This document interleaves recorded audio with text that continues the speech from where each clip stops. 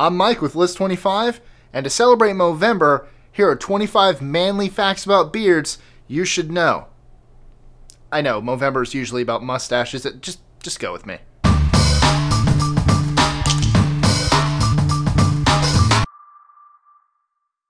#25.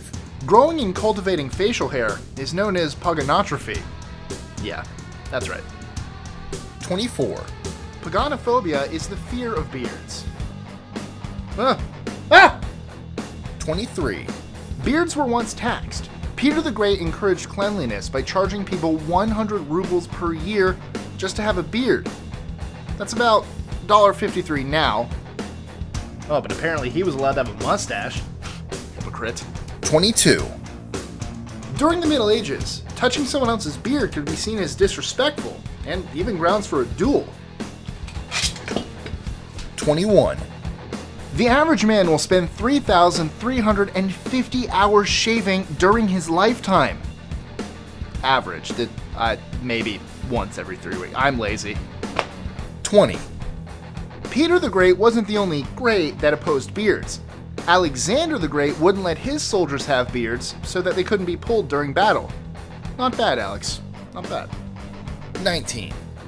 The longest beard ever was measured on a Norwegian man in 1927. It was over 5 meters long. It's big. 18. Your facial hair grows more during the summer. 17. However, it's not true that your beard, or any hair for that matter, will grow back faster if you shave it. 16. Due to the increasing popularity of beards recently, beard transplants have increased by more than 500%. That's a lot of beards. 15. Abraham Lincoln grew his beard after a little girl wrote him a letter saying he'd look better if he had one.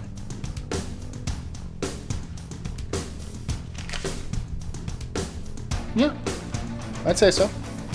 14. Beards may actually help you if you suffer from allergies to pollen or dust. Apparently, they act as filters. 13. Kings would attach beard hair to the wax seals on their messages to make them more earnest. Ew. 12. The longest female beard ever recorded was 30 centimeters. That is a long beard. Seriously. 11. The only king in a deck of cards that doesn't have a mustache is the King of Hearts. 10. Beards grow faster during the day than at night. 9. Your face has an average of 30,000 hairs on it. 1, 2, 3, 4, 5, 6, 7, 8. Beards have been found to trap and contain more germs than toilets. Ladies. 7. Ancient philosophers retained their beards as a sign of their profession. 6.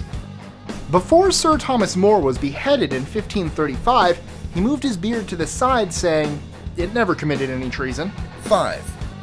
Every 2 years, the World Beard and Mustache Association hosts the World Beard and Mustache Championships. 4. Assyrian men would decorate their beards by curling them, dyeing them, and then adding gold dust. Not that gold dust. That gold dust. 3. During the days of ancient Egypt, men would dye their beards and plate them gold to show their status. 2. Queens would sometimes wear fake gold beards as well. 1. The CIA once had a plan to make Fidel Castro's beard fall out by putting thallium salts in his shoes. Whatever works. Enjoying our lists? Be sure to click that subscribe button in the top right corner so you don't miss out on new ones every Monday through Friday.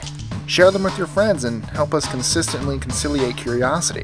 And if you want even more lists, check out these 2 videos here, or just head to our website at list25.com.